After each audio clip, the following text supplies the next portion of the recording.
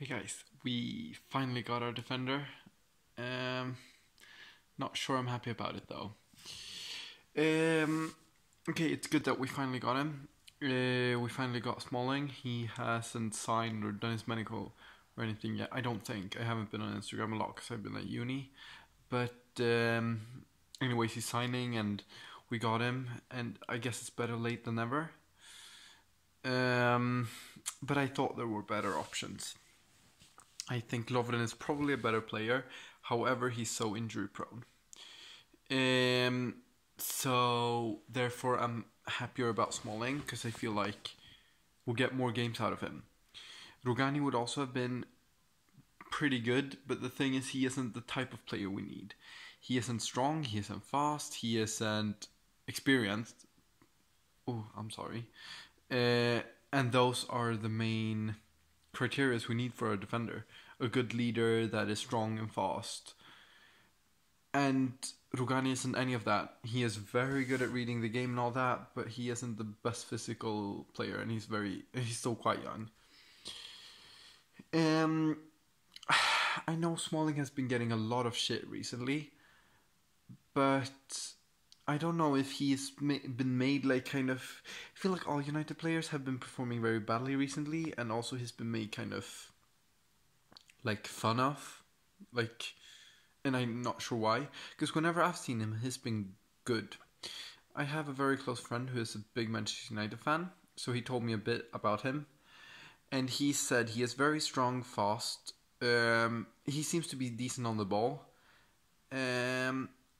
Maybe not the best leader, and a bit inconsistent.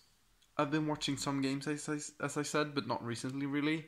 Haven't had time to watch any today, because usually I watch 2 games of the players that we bought, but I'm not sure when I will have time to do this. So yeah, as I said, he's strong and fast, which is exactly what we need, because we'll play with a high defensive line, and for that we need a fast player who can recover runners in behind. I also like that he's strong, because, well, it's always good. He's quite experienced. The problem is he doesn't speak the language, and he's never been outside of England, which could be a problem, and I'm a bit worried about that. But I hope he can adapt. But yeah, my biggest worries are his inconsistency and his lack of know from all other cultures than the English one, I guess. Other footballing cultures. But yeah, so I'm a bit torn on this one. I thought there were better options, especially Alderweireld, but I don't think we could afford him, and I don't know. I think Smalling is fine, but I hope he can be consistent and he doesn't have these ups and downs. We only paid 3 million for the loan, which is not a lot. I don't know what his salary is, but I hope it's not too much. It usually is, but I hope not. And we won't have him permanently, so it's fine that he is a bit. Actually, it's a good thing that he's older, because that means we get more experience out of him. But yeah, I think he will fit great in the team, and he is exactly the type of player we need. I'm just worried that he isn't good enough quality-wise. Don't know how good he is at intercepting. From what I've seen, he doesn't commit too much, and he doesn't get dribbled past too much. I'm not sure about that. I've only seen some videos. Seems to be good at aggressively winning the ball back as well, which is exactly what we need, because we are going to play with a high defensive line, as I said, and high pressure. Very good on the ball. He has great first touch and like decent dribbling. So I don't think he'll lose the ball too much, which is very important as well, as I said, because we play an attacking brand of football. But yeah, I think that's pretty much where I'm at. I like that we got him in now. Maybe he can even be ready for the derby, at least on the bench, with probably Mancini and Fazio starting, I hope. But yeah, I'm not 100% sure about this deal. I haven't seen enough I think we'll just have to wait and see and hope for the best, really. I mean, Fonseca and Petracchi are good, but the thing is, this one came out of the blue, so I'm guessing they had to act quite quickly.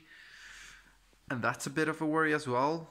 But yeah, can you guys who have actually seen him play a lot, let me know if there are any of you, because I know a lot of people bash on him and say like, yeah, he's so bad, you know, just because he's become a meme. But I feel like that's very unfair, because whenever I've seen him, he's been really, really good. On SofaScore, he has almost a 7.0 average rating. Or like had a 6.8 last year, and the year before he had like a 7.10. And that's very good. That's a good SofaScore rating. And SofaScore is usually quite accurate. Not super accurate, but quite accurate. So I don't know. I don't think we should hate on him too much. I think we should wait to judge him until he has started playing. And if he does make a lot of mistakes, then fine, we can start hating on him. But if he doesn't, I'm happy. So yeah, that was pretty much it for this video. We've gotten in another signing. Now we just need one or two more. Mainly a left winger, and if Schick leaves, we need to get in a striker, which will probably be Kalinic, which I will make a video on, but I'm not super happy about that one. So yeah, that's pretty much what I'm thinking. I will try to drop my Serie A preview. I haven't had time to finish it. I just have a few teams left, but I just haven't had time. Been so busy studying. Actually, should be studying now. So, you know, I hope to be able to release it this weekend, but I'm not sure about that one. But yeah, I'll see you guys in the next video. Don't know when it will be. Hopefully this weekend. It will definitely make a post-match video from the derby. So nervous. We have to win that one. No, we have to not lose that one. If we draw, that's fine by me.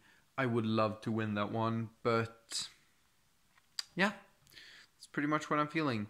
I'll see you guys in the next video. Bye.